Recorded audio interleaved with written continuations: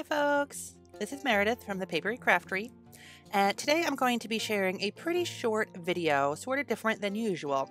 We're going to be talking about how to organize quilling paper strips.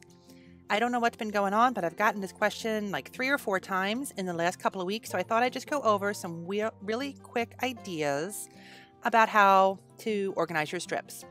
This is exactly what I do. I have 2 boxes. They're just photo boxes. I think I got them from Michael's. I have mine split up by color. It's kind of hard to read my little labels there, but you work with what you got. I have some that have, this one is reds and purples and blues, a little bit of whites in there, and they fit exactly long ways. I buy my quilling paper strips mostly from 2 different companies, Craft Harbor Paper or Quilled Creations. 2 different size strips, but more or less the same size packaging. And you can see I have them all laid out by color, and they fit right in there. This one is similar, but different colors. I have my browns, my yellows, my oranges, greens, metallics I think are in this one. Again, whites. I buy a lot of white for some reason. I always think I run out of white and I just keep grabbing more. But that's honestly what I do. Super fast, super easy. They fit right in there, and that's all there is to it. When I get a new pack of Quilled Creations, it's hard to reseal these. Craft Harbor, you can reseal the bag so the paper doesn't fall out. Quilled Creations, not so much. What I do when I get a new bag of strips and then I start using them, I cut off the top, I cut off the paper part, snip it right across, and then all I do is write the color paper on there. I also write QC, even though by this point I know what they are by looking at them. QC for Quilled Creations, and then the color. I never remember. Once I start running out, I know what I need to order again, and then I can just pull out either one strip at a time, or even I can pull out the whole shebang and then it slides right back in the bag. That's it for me. Honestly, organization is not my specialty in life. You could ask my husband. He would think that's hilarious that people ask me how to organize things. So this is the system that works for me.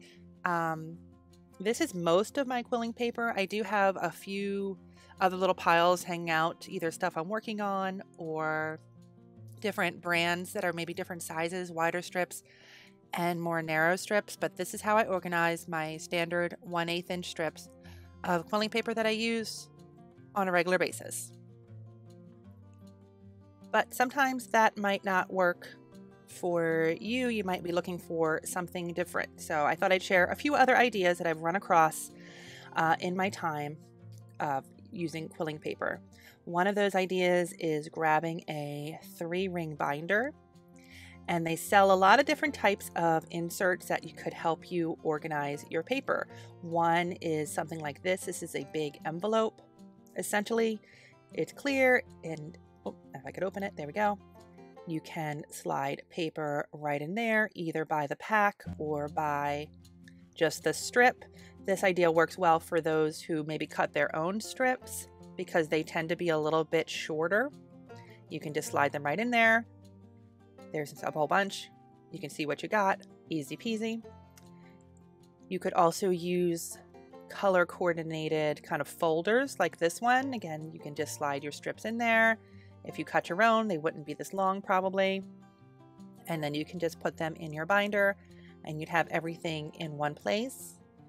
Here is a whole pack of those type of folders, and these ones have different colors. So you could, let's say, just put your yellow in your yellow and your orange in your orange. And if that might work for you, it's pretty inexpensive and pretty easy to find. Another idea, let's say you are buying pre-cut strips and you really don't like the kind of bend that they get in them. You know, they do straighten out. It's not going to affect your quilling, but some people prefer them to start laying flat. Grab some binder clips, cramp them right on the end. If you hang them, they'll start straightening out a little bit. It holds a whole bunch at one time. Again, binder clips are pretty inexpensive. You can do these just buy one, and then you can maybe hang them on a little hook or like a pegboard type thing so you can see everything you have right in front of you. You could string a whole bunch of different colors together, maybe put them on like a string or on like a metal loop or something, and you can just flip through what you have. That is specifically an idea if you don't like the little crimp in them. If you don't mind that, both brands that I showed earlier do have a hole here. You can put the bags right on a loop or a piece of string or pegs or something like that, and you can see exactly what you have, again, without having to take them all out of the bags. If you don't mind the bends, totally up to you.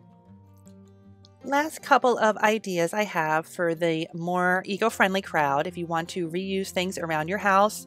I didn't have any empty tubes here, but let's say you gather a whole bunch of paper towel tubes.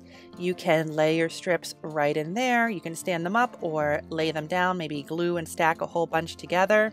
Strips slide right in there, super organized. Maybe you just have a few colors left over. This is what I do when I just have some random strips lying around and I need to tidy up. Throw them right into an old glass jar. This jar sits on my workstation. Easy cleanup, takes no time. Everything gets thrown in there. Bing, bang, boom. That's all you have. Like I said, this is just some quick and easy ways to organize your quilling strips.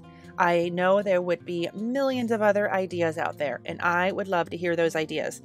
If you do something different to organize your quilling paper strips, please leave comments down below in the comment section of this video so that everybody can hear your amazing ideas and be inspired and maybe start something new in their craft stash. That would be awesome to hear what you have. As always, I will leave links to anything you might need in the description box of this video and the other videos I think you might enjoy. Don't forget to like and subscribe so you can be notified when I release my next video. Thanks so much for watching. Bye-bye.